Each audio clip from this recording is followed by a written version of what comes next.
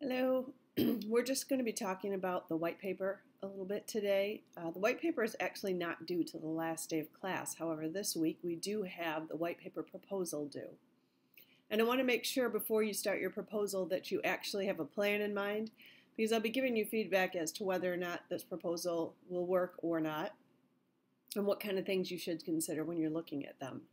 So the first thing you should know is nothing in this class, nothing I assign is meant to just be random practice writing. It's meant to always be working toward a final goal.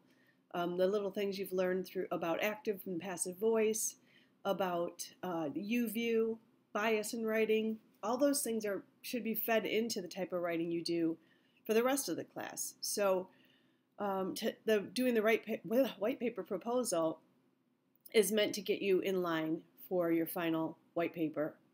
And make sure you have a plan. So this is actually a paper. It's a problem, identify a problem and suggest a solution type of paper in an actual industry, in a very specific business. And you will be focusing on, this would be something you would give during an interview as a sample of your writing, or you would actually give it to them when you're during the interview and you're talking directly to. So, thinking about, say, an ideal job or a job that you really would like to work at when you leave OU, or a company you'd like to work for, and looking for a problem or an issue they have. And that doesn't mean you can't Google, what are the problems with, General Motors or whoever it is you're interested in, or what issues are their largest.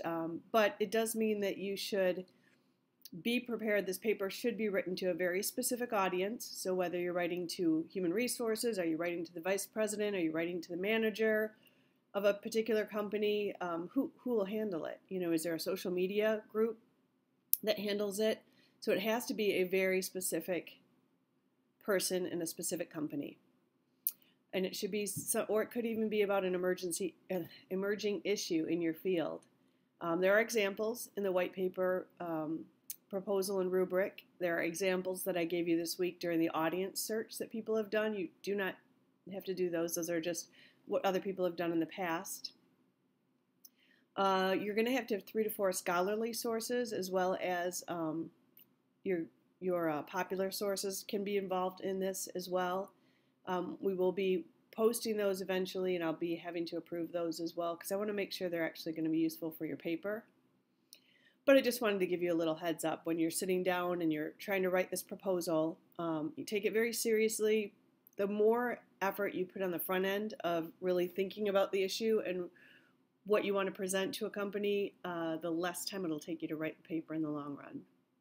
In the past, other students have written about decreasing employee turnover by redesigning the job application. They've talked about decreasing shrinkage in a company's theft type shrinkage, and how to do it different ways. They've talked about having like mobile point of sale like McDonald's does, where you can order it, or a tablet at the table, at tableside tablet ordering to save time and make for fewer,